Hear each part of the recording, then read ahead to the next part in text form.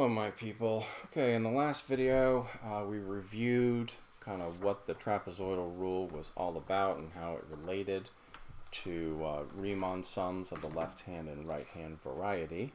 Oh, by the way, the actual area under that curve is 7 2/3, so 7.5 is a pretty good approximation, especially for so many subintervals. Let's go ahead and let's work on this example right here. We have the integral of this function, and let's go ahead and just define it as f, right? F is 1 over the square root of 1 plus x cubed. And let's go ahead and at least try and show those subintervals here on the graph. So it's between here and here, right? Our interval is 0 to 1. Unfortunately, the graphing program that I use only doesn't give me an option of chopping it up into thirds, or at least I haven't figured out how to do it yet. So we'll just kind of ish it. This is 0.25, so 1/3 is probably right about there, and 2/3 is right about there. Okay. And then, of course, since this lays kind of flat, it's kind of hard to see. It's kind of hard to kind of discern the difference and what difference it would make. Obviously, the more something curves, the more that the trapezoids are advantageous, have a greater advantage for finding the approximate area. So we have those. Now, if we're going to go ahead and do this, let's go ahead and plug this function into our calculator. So we have actually, let's just go ahead and call it 1 plus x to the third, and we'll just raise it to the negative 0.5, right? Since that's basically what it is. Hate to use the decimals, but whatever. And let's go ahead and change our window so that we can see it on here on the graph if we want to as well. Let's go -1 to 2, and actually let's go ahead and do our x scale here by thirds, since we actually have the freedom to do that. And we have -1 to 2 as well on this, and let's go ahead and graph. Okay, so we see the fact that it's the same. Now that we have it plugged into our calculator, we can use our calculator for evaluation here on the main screen, right? And so we know that it's going to be n is equal to 3, so my delta x over n is going to be 1 minus 0 over 3, which, isn't that hard to discern right here. You know that if from 0 to 1 and there's 3 subdivisions, the width of each of them is going to be 1/3. And since it's a uniform width, I actually, can use my integral notation and say it's approximately 1/3, and then I simply have to evaluate f at 0, 2 times f at 1/3, 2 times f at 2/3, and then f of 1. That's the formula. And of course, it should make sense because, and then of course I've forgotten the all-important 1/2 out here, right? Because you're taking, this first trapezoid is f and f of 1/3. So, okay, sorry about that. And basically, it runs up like that. So we have, let's go ahead and just use our calculator. That's probably going to be the easiest way to do it. So let's go ahead and do 1 over 6, and we'll just open up the parens right here. And we're going to have y1 at 0 plus 2 y1 at, and let's go ahead and use an official plus 2 times y1 at, and we'll do the official 2/3, and then plus y1 at 1. And what we get here is we get 0.905. And that actually is a good approximation, because you see the fact that it's just shy of 1, right? Because if this has come straight across, the difference between this area and a 1 by 1 square is simply this overage right here, right? And so let's go ahead and see what the actual integral is and see how good the approximation is. We're going to go from 0 to 1. Thankfully, I already have it plugged in, so I don't have to redo it. And y1, yeah.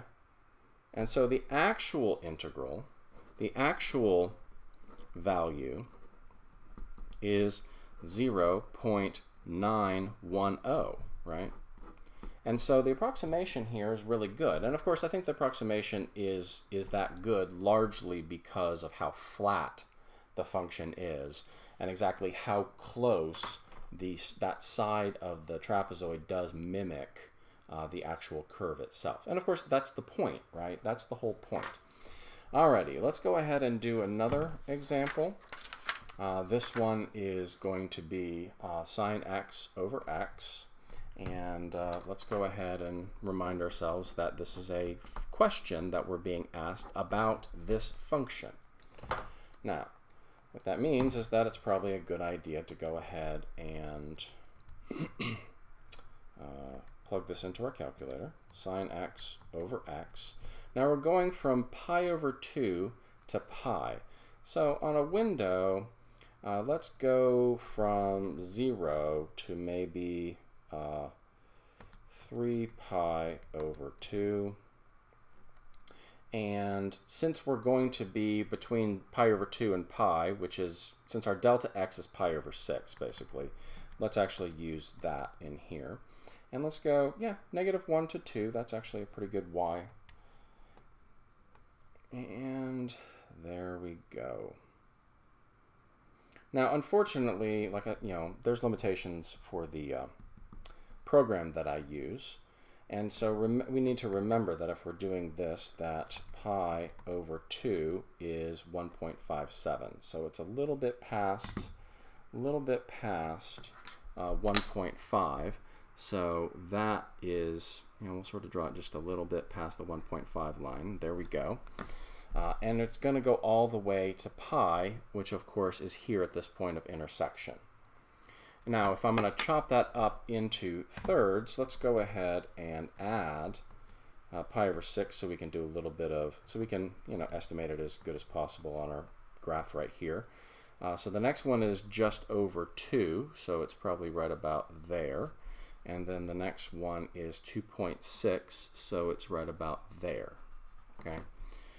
And so what we're going to have here is, and again, this is, especially the way I've stretched the graph, it's relatively, the trapezoid is gonna go relatively right along the graph. So it's gonna, unless you zoom in really close, it's gonna look indistinguishable from the graph. But we know that our delta x is going to be b minus a over n. So it's pi over 2 over 3, which is pi over 6, what we just said. And so if we're going to estimate this integral by means of the trapezoidal rule, oh, sorry, I need a dx in there, we need the delta x, and since the width of all those subdivisions is consistent, we can pull it, we can factor it out, right? And then we need f of pi over 2, and then 2 f of pi over 2 plus pi over 6. Now remember, pi over 2 is 3 pi over 6. Plus pi over 6 is going to be 4 pi over 6, so that's actually 2 pi over 3. And then 2, and then you're going to add another pi over 6. That's going to be f of 5 pi over 6. And then that's going to be f of pi. Alrighty, let's go ahead and plug in. So we're going to start with our delta x out here. Let's go ahead and put parentheses. and we need our y1, and then we'll do the parentheses, and this is going to be a pain, but we'll just sort of grind it out here, plus 2 y1 of, let's do it another, so 2 pi over 3, lots of fractions, plus 2 y1 of 5 pi, sorry, let's delete, let's go down 6, plus y of, sorry, pi, and then close parens. And our approximation is going to be 0.966. Now let's go ahead and see how good that approximation is. If we're going from pi over 2 to pi of y1 in terms of x, where did we go wrong? And the thing is that, I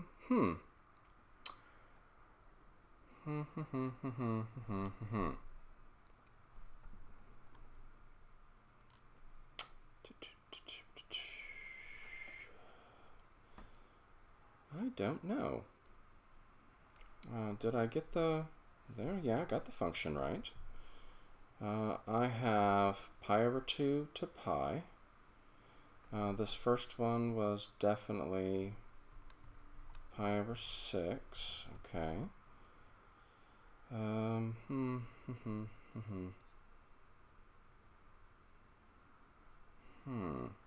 Okay, well, it may just not be a very good approximation, so I may be wrong. I may have just stretched this out a little bit. And I may have made an arithmetic error somewhere, but we're not going to dwell on it right now. I'm more interested in whether you sort of understand kind of what's going on rather than did we actually make a keystroke error here somewhere. And it doesn't look like I did, but let's not dwell on it. So let's go ahead and move on to the next one. And this one is, we're going to be dealing with the function f of x is equal to e to the x squared. We're going to go from 0 to 1, and it's going to be 4 subintervals. So 1 minus 0 over 4, I know my delta x is 1/4. So if I'm approximating the integral, and this is supposed to, of course, be the squiggly equal sign because it's approximate. If I'm approximating this using the trapezoidal rule, then I need to, oh, hold on, I forgot to divide by 2 on the last one, I'm pretty sure. Yeah, I just forgot to divide by 2 because, you know, I'm just going too fast, and that's what happens when you talk and teach at the same time. So see, that actually was a really good approximation. So I just forgot to divide by 2 because,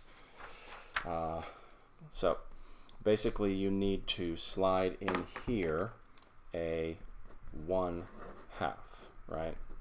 And then, so this is divided by 2, and it's equal to 0.483. Ta-da! All right.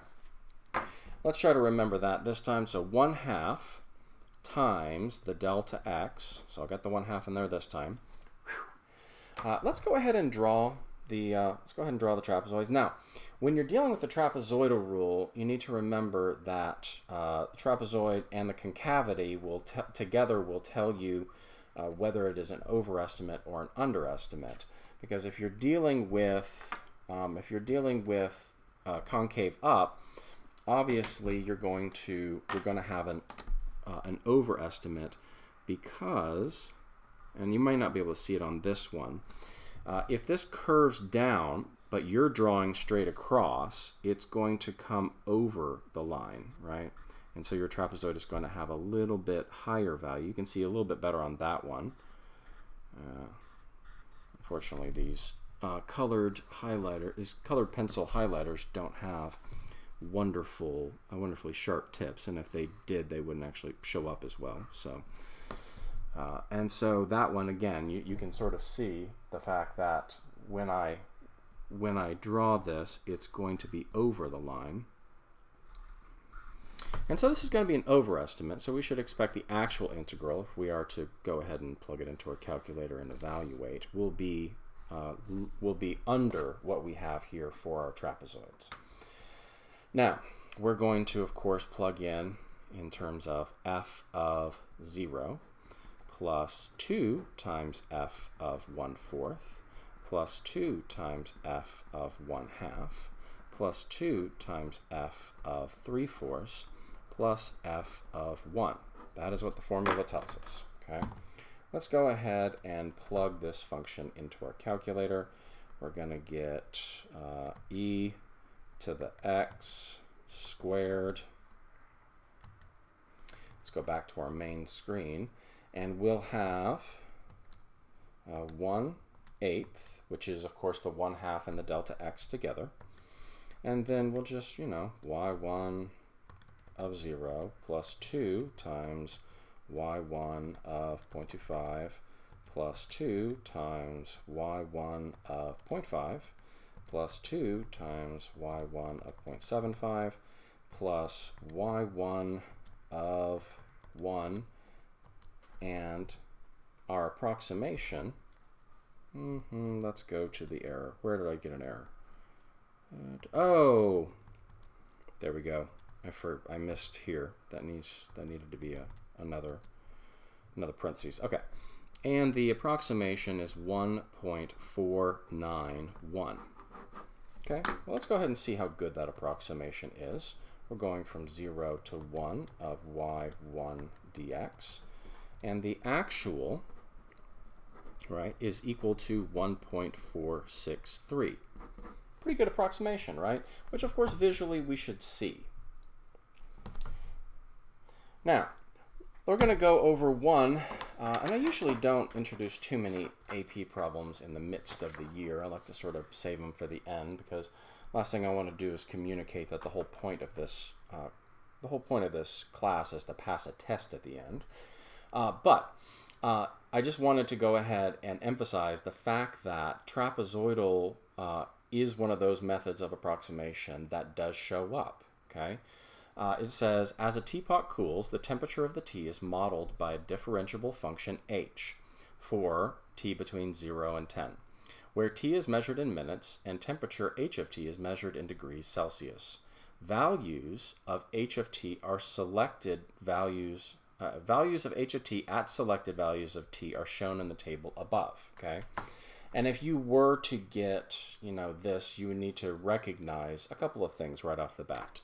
First of all, these intervals are not of uniform width.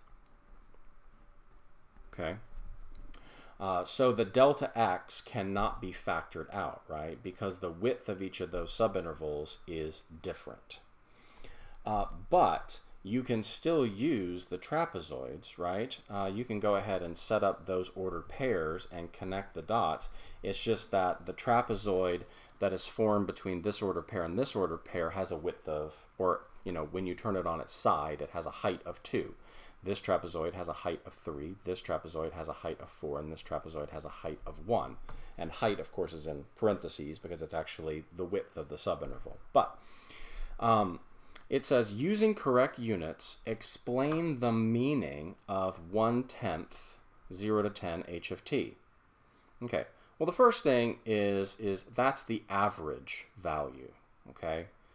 Remember that when you take the area under the curve and then you divide it by the width of the interval, you get the average height over that interval. And if the height, of course, is h of t and is degrees Celsius, the height basically this integral right here, okay, this right here is basically the average temperature of the tea on 0 to 10 in Celsius, in degrees Celsius, okay? That, of course, does not have to do with our trapezoidal sum, but it says use a trapezoidal sum with 4 subintervals, and of course 4 subintervals was decided for you, pretty much. The 4 subintervals indicated by the table. Okay. Well, I know that 1/10, 0 to 10, of h of t dt is going to be 1/10 of the trapezoidal rule. Well, the trapezoidal rule is 1/2, okay? And then it's going to be 1/2, and you don't have to pull out the 1/2. You can actually leave it in there if you want to. But basically, the area of the first trapezoid is base 1, base 2, averaged, times the width. The second one is base 1, base 2, averaged, times the width. The next one is base 1, base 2, averaged, times the width. And I'm kind of running out of room here, aren't I? Base 1, base 2, averaged, times the width. And basically all you have to do is plug that into your calculator. I will go ahead and, well, let's go ahead and do it. That's fine. We can go ahead and simplify this first, though. We can pull out the 1/2. So we have 1 over 20, and then it's basically 126 times 2 plus 112 times 3 plus, and I'm just making sure I'm not making an arithmetic error, so pardon the slowness, plus 87 times 1. So that's going to, a little bit of upfront keeps me from having to make too many keystrokes as I walk through this. So 1 over 20, let's open up the parens, and we're going to get 126 times 2 plus 112 times 3 plus 96 times 4 plus 87. And what I get here, and let's go ahead and, let's go ahead and clear that. And let's do for the answer, let's turn it into a decimal. So it's equal to 1059 over 20, or 52.95. And of course, 52.95 is the average temperature. Now, that should make sense, and we want to go back and always check our answers, because that is certainly between 43 and 66, and actually is pretty close to the median temperature, right? The temperature that happens to be halfway through. So the average temperature, according to this approximation, is really close to the median temperature according to the chart, and that should give us some comfort that we're at least in the ballpark, right? Now, real quick, just in case you care, this is the scoring guideline on that part of that question. And again, it says, has the first part, which is the average temperature of the tea in degrees Celsius over the 10 minutes, okay? And all three of those pieces need to be there. Average temperature of the tea in degrees Celsius, because remember that it specified in correct units, and then over the 10 minutes. The tea, not in general, but over the 10 minutes discussed, right? And of course, this is right here, the same thing that we did. Let me zoom in just a smidge so you can see it. Sorry, I cut and pasted it from the scoring guidelines. And this is exactly what we got. We got 52.95, which is, of course, the only reason I turned it into a decimal, because I knew that we needed to check it against the scoring guidelines. 1 point would get for this first part, giving you all three pieces. The second point is for the trapezoidal sum. And the third one is for the calculation of that trapezoidal, that basically monstrous arithmetic problem right there. So, all right, let's go ahead and we'll do this. This is the last problem that we'll look at. This is actually from our textbook. It's number 30 in this section. And it says, in the widths in meters of a kidney-shaped swimming pool were measured at 2-meter intervals, okay? Now, let's go ahead and remember that, 2-meter intervals means it starts there and it ends there. Use Simpson rule. We're not going to use Simpson rule. We're going to use trapezoidal rule, okay? We're going to use the trapezoidal rule to estimate the area of the pool. And the fact that it doesn't have a particular base doesn't really matter, okay? Because ultimately what I'm going to be doing is I'm just going to be, and I'm sorry, I'm going to tilt this a little bit. There you go, right? Despite the fact that one of them is not flat upon an axis, when you do this, they're still trapezoids, right? And you still know the height of the trapezoid because, like they said, it was basically taken at 2-meter intervals across the pool. And so if those are still trapezoids, then I don't need one of the edges to be laying flat on the axis. That's actually just so we have that prejudice because that's just the way it's always been done.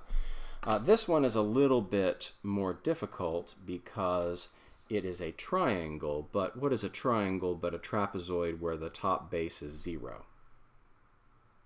Think about that for a second. Okay, now a triangle is just a trapezoid where the top base is 0. Okay, so I can still do this. I simply need to remember that each one of these intervals is 2 meters. And therefore, since all of those are 2 meters, I basically am going to put the area is approximately, now remember the 1/2, okay? And then I'm going to do it, this is my delta x, 2. And then basically these are the outputs, right? And so the output of the first one is 0 plus 2 times 6.2 plus 2 times 7.2 plus 2 times 6.8 plus 2 times 5.6 plus 2 times 5 plus 2 times 4.8 and plus 2 times 4.8, and the last base is 0 again. Well, the great thing about both this base and this base being 0, because they're triangles and not trapezoids, is the fact that the moment that I do that, these of course cancel out. I can factor out that other 2, and then I simply am multiplying 2 times the sum of those values. 6.2 plus 7.2 plus 6.8 plus 5.6 plus 5 plus 4.8 plus 4.8, and that ought to give us our estimation. So 6.2 plus 7.2 plus 6.8 plus 5.6 plus 5.0 plus 4.8 plus 4.8, and then we'll multiply that by 2, and the approximate area that we get is 80.8 meters squared. Okay, and that ought to be a pretty good. I mean, it's going to be a little bit of an underestimate, and you should be able to tell that largely because of these triangles here at the end, right? You're missing these portions of the area. And like what I said earlier about a triangle, if I have a triangle, if I basically have a triangle and I want to treat it like this is base 1 and this is the height, and this right up here is base 2. The area of a trapezoid is B1 plus B2 over 2 times h. Well, if B2 is 0, that's 1/2 base times height, right? So, you know, that should make sense to us, okay? And therefore, I could basically treat these triangles just like trapezoids, just understanding that those outputs at the end were zeros. Okay. I hope, you know, and the thing is that trapezoidal rule is not really one of those things that's all that challenging in terms of concepts. A lot of times they're just burdensome and tedious, and I understand that. I do, however, hope that this little bit of review helps us to sort of keep this idea of approximation, especially approximation of area by use of these means, at the forefront of our mind so that it's not so tedious and burdensome come AP review time in the spring. So if you have any questions, please do shoot me an email. Bye.